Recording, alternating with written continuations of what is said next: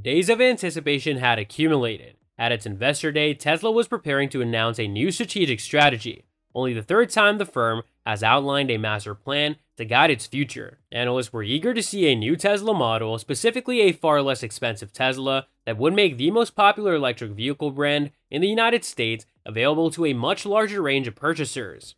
Hello everyone, and welcome to another video. Today we'll be looking at Tesla's brutal plan to end the automotive industry. Yeah, you heard it right.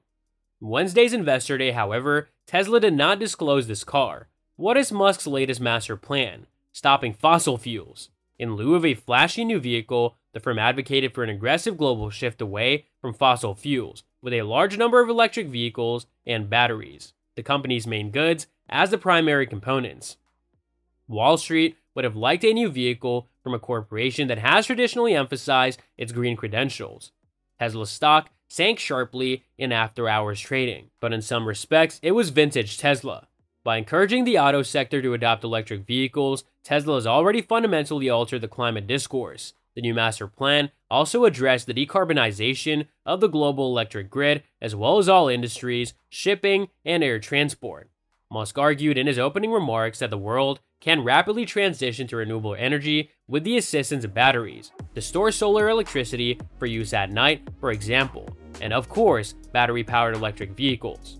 This new master plan included references to heat pumps and hydrogen for industrial applications. Several scientists, analysts, and nonprofit organizations have devised strategies to mitigate climate change. Most emphasize that time is running out and the magnitude of required transformation is intimidating. Musk's disposition was more upbeat. According to Tesla's calculations, the move would cost $10 trillion, which is less than what the globe would spend on fossil fuels during the same time period. Nearly $7 trillion would be for electric automobiles, a market Tesla changed and aspires to dominate globally. Musk stated, "Today is not only for Tesla investors, but for all investors on Earth. The planet can and will transition to sustainable energy throughout your lifetime." Without a brand new vehicle to demonstrate, Tesla executives and engineers discussed the design and construction of the next generation of vehicles. The company asserts that its completely reimagined assembly process, which entails constructing the front and rear of the vehicle independently, could reduce production costs by 50%. Tesla also claims that future vehicles would not require rare earth elements and will be able to utilize any battery chemistry, making it easier to obtain raw materials. Tesla blasted investors with instances of how it has developed new features and reduced expenses in order to reinforce its reputation as an innovative firm.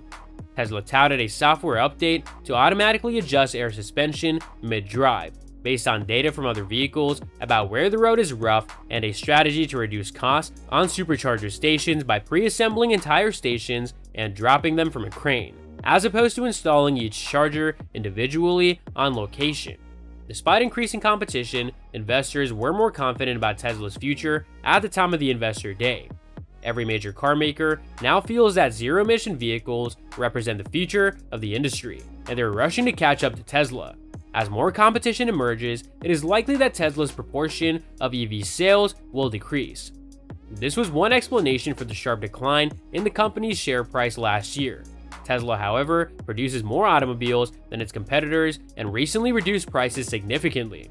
This has increased demand in Tesla automobiles, and Wall Street has welcomed the move. And Teslas continue to be popular amongst drivers. The company has just earned the S&P Global Mobility Automotive Loyalty Award for overall loyalty to a brand. Almost half of the time, returning car buyers stick with their former brand. More than 2/3 of Tesla purchasers return to the brand. Vince Palomares of S&P Global Mobility remarked, "Tesla had a very strong year. They have developed an appealing product for consumers, they reduced their costs, they also have access to tax credit once more." Moreover, Palomares observes that Tesla owners frequently install a Tesla charger at their residence.